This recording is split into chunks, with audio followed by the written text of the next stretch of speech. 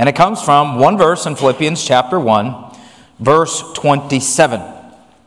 We'll dabble into chapter 2 a little bit later. But let's read Philippians chapter 1. It's only one verse, so I won't ask you to stand just for calisthenics' sake. But Philippians 1:27 says this, "Only let your conversation be as it becometh the gospel of Christ, that whether I come and see you or else be absent, I may hear of your affairs, that ye stand fast in one spirit, with one mind, striving together for the faith of the gospel." A gospel worth striving for. Heavenly Father, thank you for your word. I pray that you would speak through me tonight as I deliver this short message on this powerful idea of a gospel worth striving for. Be with us tonight in the meeting. In Jesus' name, amen. How many have been to Washington, D.C. and have seen the Constitution and all that stuff? If you haven't, you need to put it on your bucket list. That was one of the most incredible things I've ever done. And I didn't think it would be, honestly.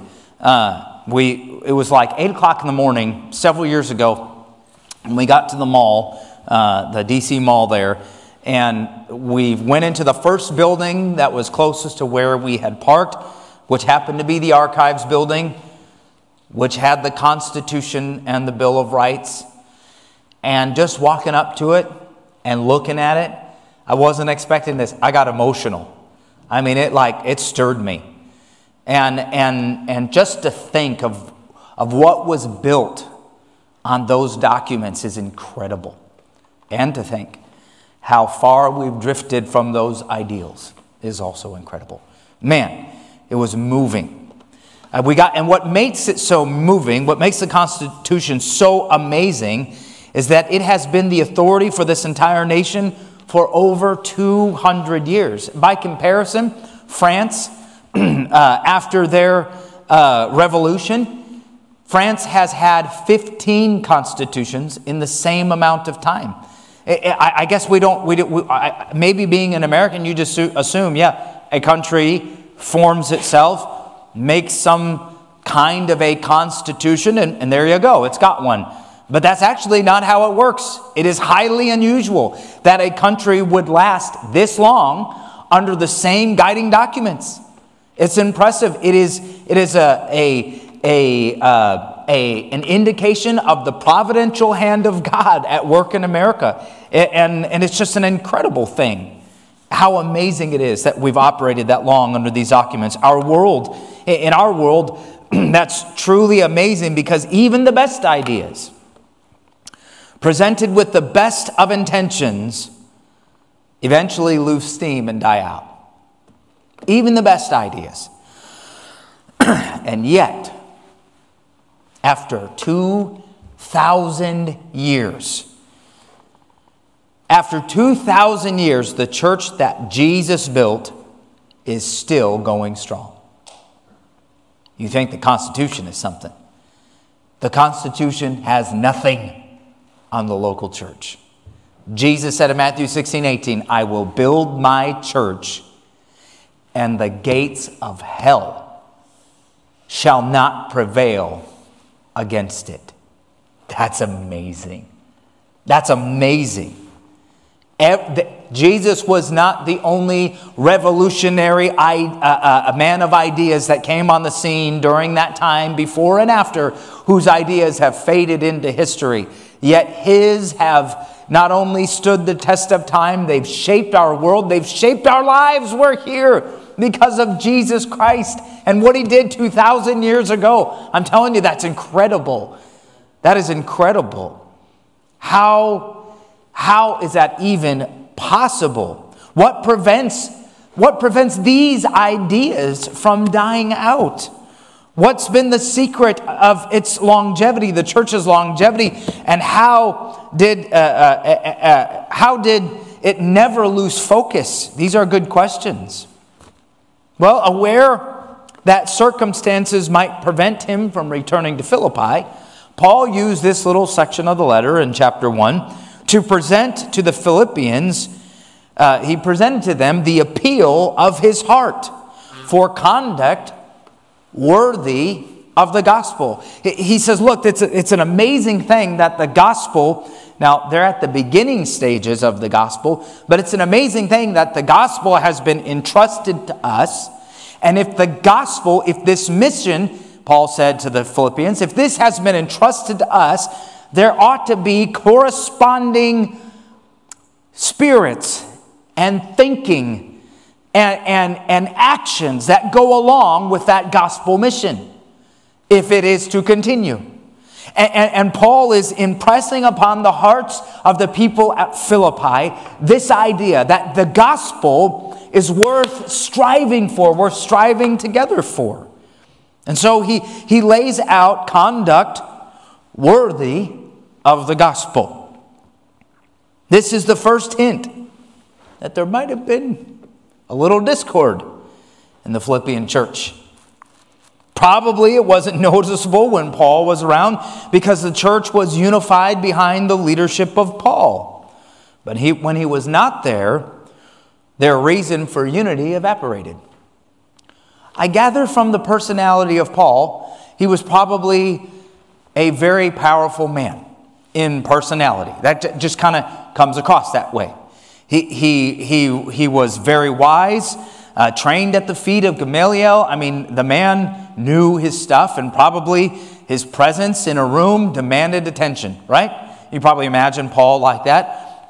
I don't picture him as a quiet-mannered sort of person, though I do picture him as one of the most godly men to ever live, right? And so here's Paul, and you can imagine if there's a problem with discord or disunity in a church, it evaporated when Paul was there because he's the one in charge. It's like when mom and dad go off on a date and we say, okay, everything looks good. Elijah, you're in charge. We're going to go out. And it'll be in the middle of dinner. Boop, boop, boop, boop, boop, boop. The phone's ringing. Boop, boop, boop, boop, boop. One of my sons wants to FaceTime. Dad, Elijah won't let me. Blah, blah, blah, blah. Does anybody else know what I'm talking about? It's like the parents leave and there's this discord begins to seep in. And there was a little bit of that happening at the church at Philippi. They were all good when Paul was there to lead, but you get down to the end of the book of Philippians chapter 4, and you learn of people like Euodia and Syntyche who couldn't get along, right? You guys are a lively crowd tonight. You're all afraid this business meeting is going to go so long. Just stick with me. We'll be done here in a second, okay? Stay awake, stay with me, all right? So there's indications that they needed a higher purpose to unify them that would be greater than Paul. Because Paul wouldn't always be around. Right?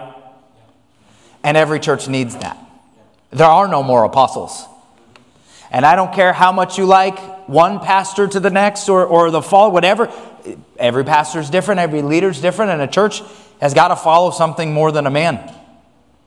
And so Paul says we need to think about what we ought to strive for. Conduct that is worthy of the gospel.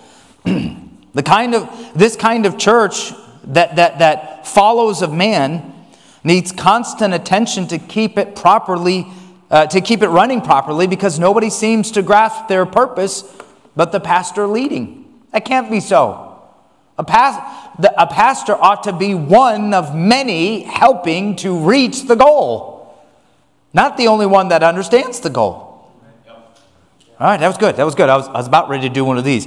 Amen, pastor. That's right. That's right. But I think you're getting it. The pastor just needs to be one of many who understand the goal, who are working with everybody else to get there. Not the one leading the goal because nobody else knows the goal. We all need to be on the same page. They were unified. A church that operates this way is in trouble because they're unified around a man and not a purpose. So here, Paul seeks to change that. Whether he was there with them or absent. Do you see that? He says it right there. Only let your conversation be as it becometh the gospel of Christ, that whether I am come, and see you, or else be absent, whether he's there or not. He wanted them unified around a purpose greater than any man and greater than any cause for discord. The things that unite us, church, are far more important than anything that may divide us. Okay, all right. Well, we need to say that again. Maybe you're just thinking about it here. Okay, breathe. The things that unite us ought to be far greater than anything that divides us. Because what we're united around is our faith in Jesus Christ. We're all going to heaven if you believe in Jesus Christ. Which means not only are we brothers and sisters in Christ here, we are brothers and sisters in Christ for all eternity. No one in here, from me on down to the youngest kid, no one in here is ever going to fully understand everything they ought to understand about our God or this book. Hopefully we get a lot of it. Let's hope we get most of it. But that doesn't matter, because if we believe in Jesus Christ, that thing unites us, and it's greater than anything else. I mean, I'm feeling like I need to dive deep. Here, little secret. If you respond, the message goes quicker. It does. Because as you respond, and I know you get it, then I know, oh, okay, they got that point. Let's move on to the next one. If they're not, it's like, oh, let's stop. Let's dig a little deeper, all right? But if you read in the book of Ephesians, when Paul is trying to describe the things that unite the church, and he says things like this: in the church, there's neither bond nor free. There's neither Jew nor Gentile. There's neither barbarian or Scythian or anything else in between. All those differentiations, which meant something during their age, they don't mean anything in the church. Because the thing that unites us is greater than the things that divide us. Yeah, amen. Amen. And if it's not true, we are in trouble. Because the devil wants to take every difference and make them a mile high. And overlook the fact that Christ is that unifying king. The King of Kings who rules the church. Okay, moving along. The things that unite us are far more important than anything that may divide us. So what one purpose stands above the rest as our chief unifying factor, that glue? And what are the marks of a church that is striving for this purpose? What are the marks of a church striving for its essential purpose? Well, I'm glad you asked, because there's at least 3 that I can see in this one verse. One is a gospel-driven mission. What are the marks of a church that is striving for the right purpose? Is that it has a gospel-driven mission. Amen, Pastor. That's what a church ought to be about. It ought to have a gospel-driven mission. The gospel is our core purpose. Would you agree? The gospel is our core purpose. Paul begins verse 27 with the word only. It's the Greek word monon. It means at its root alone, by oneself, without a companion. The force of the word only is tremendous, as if Paul said, this one and only thing should drive your lifestyle. That's what he says. Only let your conversation, this one and only thing should drive your lifestyle. Nothing else must distract or excuse them from this great objective. It must be their all-embracing occupation, whether Paul was there or not. It says only, manan. He's using a big word. Only this, the big one, right? Well, what is it? It's the gospel. The gospel is our core purpose. The gospel is also our core belief. Notice towards the end of the verse, he says, for the faith of the gospel. It's an interesting phrase, isn't it? We ought to strive together. He doesn't simply say for the gospel. He says we ought to strive together, work in unity and harmony. We ought to do it for the faith of the gospel. The faith of the gospel. What does that mean? It means this. Let me ask you this. Do you have faith that the gospel works? That that salvation by grace through faith, when presented to a person, if they receive that message, that they are saved? Do you believe that the gospel changes lives? Then you have faith in the gospel. And so he says this, for the faith of the gospel, for my faith that I've placed in the gospel itself, we ought to strive together because the gospel works. Amen. Okay, well, you're getting it. We'll move even quicker. All right. The gospel is our core belief. It is our core belief that the gospel changes lives. It is our core belief that the gospel changes lives. If we have faith that it changes lives, then it's worth striving for. The gospel is our core purpose. It is our core belief. It is our core drive. It says striving together. That's an interesting word. It is the word if I can say it, sunethleho, the Greek word sunethleho. It means to strive at the same time with another. Not at another, by the way, right? To engage in a contest, contend in public games, contend for a prize. The best illustration I've ever seen is in a tug of war thing. You ever seen guys, or girls, whatever? Well, hey, equal opportunity here. Tug of war. You know, you all pull at the same time. You ever feel the strength of a team of people pulling on the other end? It's weird because you get this sensation like there's no way that I've got the strength to do this. But when everyone pulls together, it's amazing the strength the team can have when they strive together to pull. And you know what? We strive at a lot of things in life, don't we? We strive to pay off our bills. We strive to save for retirement. I mean strive, like work extra and stay later. And we strive for that car or that RV or whatever it is you're into, a fishing rod or I don't know, their thing. Whatever things there are, you know, we strive for those things. We strive for our sweethearts. I'm telling you what, I strove to get that one on the back. It cost me a lot of money and time in college.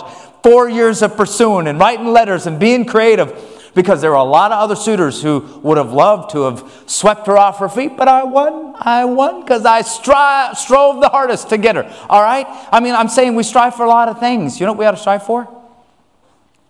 The gospel. The idea of striving, can I say it to you this way? Let me put it to you this way. To put it another way, it's worth more than convenience. Sometimes we give the gospel convenience. Well, I've got time. I've got time to be at church tonight or this morning. My weekend's free. You know, nothing's going on. I can give that person a tract. That's convenience. It's not what you would consider striving. But the gospel is worth striving for. Why? Because it works. It's the gospel. It changes lives. You getting the message? Here's the marks. Here's the marks of a church with a purpose that will last another 2,000 years, with or without a Paul to lead them. Here's what it is. They need a gospel-driven mission. But secondly, in the same verse, we see a gospel-driven unity. You know, Satan's strategy has always been to divide and conquer. Always, from Adam and Eve. Divide Adam from Eve. You know, I don't think that ever would have happened if Adam and Eve were together at the same time. But that old devil, he separated them, waited for an opportunity. That's Satan's tactic. He divides and conquers. Nothing so mars the gospel testimony as disunity among God's people. Wouldn't you say? Nothing so mars the gospel testimony as disunity among God's people. Contentious Christians discredit the message they profess to love. I don't mean to be contentious as in finding an answer to a question, but to fight for the sake of fighting. Do you know what I'm saying? That ought never to be. That ought never to be the case, right? We need a spirit of cooperation, not a spirit of contention. So how do we accomplish that? Well, he highlights this. Only let your conversation be as it becometh the gospel of Christ, that whether I come and see or else be absent, I may hear of your affairs, that you stand fast. Now listen to this. Here's some unity in one spirit. In one spirit, right? It is possible. Can I say this? It is possible. In fact, it is typical to be unified in working towards a goal without being unified in the spirit with which you work. What does that mean? Okay. This week, yesterday, my son, he's a hardworking young man, put in a good 9 hours. And there were two bussers at the job, but really there were only one. And I'm thankful it was you. If it's ever not you, you're in trouble. Nonetheless, he was working hard. He's working hard there. And the boss noticed that it's like we're only working with one busser today. And yet there was another guy there working. You understand? I mean, they're all striving for the same goal, but they're not all doing it with the same spirit. I think you could say it this way. It is possible that your boss or your company is more passionate about your job than you are. All right? I'm just trying to say, you can strive for the same thing and not all be unified in spirit. It makes a difference. It makes a difference, right? We need to be of one spirit. I need to find out where I left off so we can continue here. Okay. Oh, we typically reserve our greatest passion or spirit for our own ideas. How then can we achieve this level of unity? It's natural that we do that. It's natural that we give acceptable passion. By the way, the Bible says, whatsoever thy hand findeth to do, do it with thy might. We ought to give our best for our bosses and our parents. Amen. And our teachers and whoever else. We ought to give our best because we're Christians. But the natural default mode is to be most passionate about our own interests. That's just life. That's the way it is. We typically reserve our greatest passion, our spirit, for our own ideas. How then can we achieve this level of unity? We must take on the Spirit of Christ. He says, listen, stand fast in one spirit. Paul expected the Philippian church to strive for the gospel, not because they wanted to, but because the Spirit of Christ drove them to. This does not happen by accident. We got to strive for it. We have to. How do you strive to have the Spirit of Christ? You ask Christ, Lord, fill me with your Spirit. Let me have your Spirit so the things that I wouldn't do, you do through me. Right? We have to yield ourselves to the Holy Spirit's control. And Paul says this, listen, you don't need a great leader to come lead you. You need to strive together. You need to have one mission. That mission is gospel-driven. But you need to have gospel-driven unity. Unity that is built upon the Spirit of Jesus Christ. So that you're not all just doing the same thing, but you're doing it with the same enthusiasm. Like we're all enthusiastic tonight. Man, I tell you what, it's exciting stuff. Woo! I need to go lead a couple more Pentecostals of Christ. They make the best cheerleading squad. I tell you what, I got so many stories. They're fun. Okay, now moving right along. Not only one spirit, one mind. So first Paul addresses spirit, and then he says striving together with one mind. It's the word psyche. That's the Greek word for mind. One commentator said it this way. It refers to the sphere of the affections and moral energies. It points to what we feel about things and how we react to them. It raises the question of what things we consider valuable and what constitutes a worthwhile objective in life. It is a single description of that complex of heart and mind and will. So when he says one mind, he means all of that. Heart and mind and will. That's the mind. It's where those decisions of value are made from. One mind means one ambition, one will. Paul says, here's what you need to have the right unity. You need to have one spirit, be of all the same spirit, that you're not just doing the same thing, but you're doing with the same attitude. Have the Spirit of Christ, but also be of one mind, that you're all of one ambition and of one will. That's a tall order, friend. This is single-mindedness. This is more than just sharing the same set of doctrines or good communication practice. This is single-mindedness, the absence of all wills but one. I think one of the greatest examples of that is our military. I have great respect for our military who can go into harm's way and due to their incredible training can simply be told, go take that hill, and men will lay down their life without giving it a second thought. Men and women lay down their life to take that hill because the only will that is being expressed is the will of their commander. Isn't that amazing to watch? It stirs me up to see old war movies and things of that nature of historic events that happened, like D-Day. One day I want to go see the cliffs of Normandy and see what happened on those beaches, on Omaha Beach and others, because men died at the command of their commanders under the most horrific conditions. And they gave up all their wills, all their ambitions, all their thoughts on what might be best for their life or not, to submit to the will of the high commander of the American forces and all the other forces that fought. It's incredible. It's incredible. And that is what Paul asks for. Strive together with one spirit and one mind. By the way, this one-mindedness is the chief difference between secular leadership and spiritual leadership. Secular leadership demands strong leaders with strong, articulate wills who can corral the wills of others. Spiritual leadership demands humble leaders with completely submitted wills who can inspire the submission of the wills of others to Christ. Do you want your pastor to be submitted to the will of Jesus Christ? I hope so. I hope you're like, I don't want to follow a pastor who's not submitted to the will of Jesus Christ. But if I expect him to submit to the will of Jesus Christ, then we ought to consider submitting to the will of Christ that it's led through the pastor. Otherwise, get a different pastor, right? That's kind of how that works. Because you want a pastor submitted to the will of Christ to lead you. Look, that's what differentiates the will of God between the will of the world, right?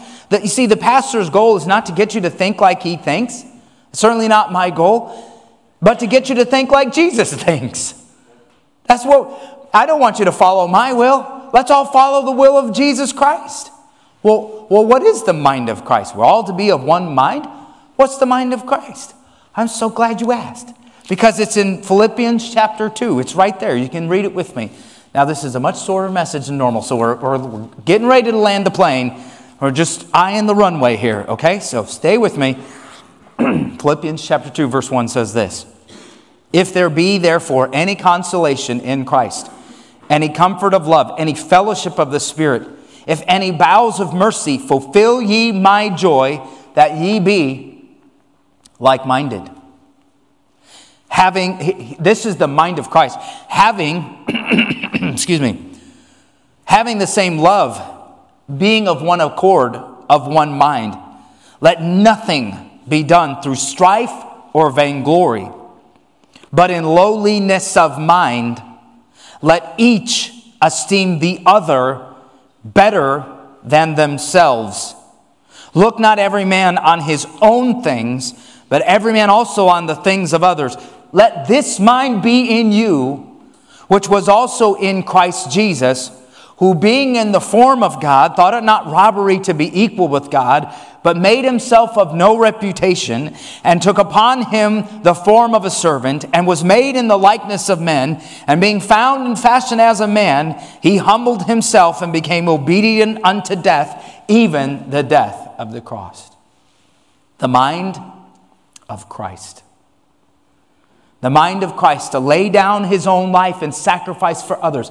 The mind of Christ to esteem us better than himself. Paul says this, here's what you need. You need, first point, a gospel-driven mission. And you need a gospel-driven unity. How does that work? To be of one spirit and one mind like that? How does it work? Because the gospel is more important than me. More important than you. I want to see it get done. It's that important. I was just looking back in the back of my Bible, and there are 4 names there. People I have had the opportunity to lead the Christ in 2023. I'll never forget coming home from Becky. One of these days, we're all going to hear the full testimony of Fuzzy and Becky. I'm telling you what, if you haven't talked to them yet about their past, they're trophies of the grace of God. And I remember coming home from that and seeing someone come from a background like that in tears, accept Jesus Christ. As she said right here from this very pulpit, she said, I was in limbo. I didn't know God. And then Pastor Matt opened up the Bible. He showed me how that I was completely forgiven. I only need to accept what Jesus did for me. I drove home from that and I told the Lord, I was just overwhelmed. My cup was full. I said, God, I'll give my life to do this every day of my life. It's worth more than anything else I treasure in the universe. Just to tell somebody about Jesus. I'll lay down all my ideas for that. I'll lay down all my passions. I'll lay down all my aspirations. If we can just tell people about Jesus. Church, do you understand? We need to have not only a gospel-driven mission, but gospel-driven unity. Where we say, man, I'll step out of the way for the cause of Christ. I'll gladly defer to other people or to singers who can sing better, or I don't know, people who can vacuum better, whatever the case may be. I'll defer to others for the gospel of Christ because He deserves all the glory, and I want people to know Jesus. Amen. Okay. Amen. That's good. A gospel-driven unity. We need to have the mind of Christ. And finally, there's a gospel-driven lifestyle, and we're done. How do we know we are achieving our goals? What's the measurable byproduct of a church with a gospel-driven mission and gospel-driven unity? It's important. It's a good question. Right? What's the measurable byproduct of a church with a gospel-driven mission and gospel-driven unity? Because is there a church out there that says, oh yeah, we're not about the gospel? I mean, every church is going to claim to be that. Let's make the assumption most churches are. If I'm just being generous, all right? But there ought to be a measurable way to tell. All right? Well, what measures are provided here? Well, a church that has those measurable indications of a gospel-driven mission and gospel-driven unity have a lifestyle of engagement. Because it says this, only let your conversation be as it becometh the gospel of Christ. Conversation isn't simply talking. It literally means lifestyle. Right? Conversation is to live a life conscious of how it makes your gospel message look, is to be fully engaged. If we're going to be engaged in the mission and unity of the church, we ought to live a lifestyle. Only let your conversation be as it becometh the gospel of Christ. The way you live ought to promote the message of Jesus Christ. Pretty straightforward. That shows how you're engaged in the mission. That you don't live one way when no one's looking or when no church people are looking, and you live a totally different way on Sundays. No, that we live a life engaged in the mission of Jesus Christ. There's a gospel lifestyle of engagement. There's a lifestyle of excellence. The middle of the verse, that whether I come and see you or else be absent, I may hear of your affairs.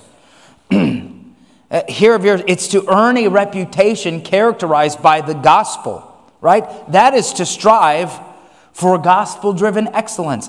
If Paul is away from the city and he gets wind and he says, someone comes along and says, hey, did you hear about that church in Philippi? Man, I tell you what, they're always about the gospel. Wouldn't that be an awesome reputation? Did you hear about that little church in Preston? That 124-year-old church? They're still passionate about Jesus. Wouldn't that be awesome? If that was the testimony. I don't want it to, would that be? I think it is, and it needs to remain, and it needs to increase. That ought to be the testimony. So not only are we living a lifestyle privately, but publicly that spreads. There's engagement and excellence, and then there's endurance, a lifestyle of endurance. He says, whether I come and see you or else be absent, I may hear of your affairs, that ye stand fast. Stand fast, it means stand your ground. There's a message of endurance there. I know you don't know this, but not everyone wants to hear the gospel. I'm just joking. All right? Yeah. There are places we go where people are not for it. But stand fast. It's one of those marks that indicates this church is living by the mission of the gospel and by the unity of the gospel. So does our lifestyle have these gospel-driven marks? Paul's concern was that the saints at Philippi unite in the task of getting the gospel out. That's what he wanted. The gospel is not an individual's responsibility. It is the responsibility of the whole assembly. If we ever quit believing that the gospel is worth striving for, this church will die in purposelessness. But for the faith of the gospel, we can strive together. You know what we ought to want this year to be about, 2024, and every year to come? Is that we strive together. That we, I don't know what I'm doing here, just kind of making up an illustration as we go. that we're locked arm in arm, reaching people for the gospel together. And that our commitment to each other is not because I like William so much, but because I'm for that so much. The gospel of Jesus Christ. Thank you. Be seated. We have a gospel we're striving for. We really do. People have been striving for it for 2,000 years. And it's still going strong. But there are plenty of churches that die out for lack of mission and lack of unity. Let's not let that become us. Every head bowed, every eye closed. Heavenly Father, thank you for your word.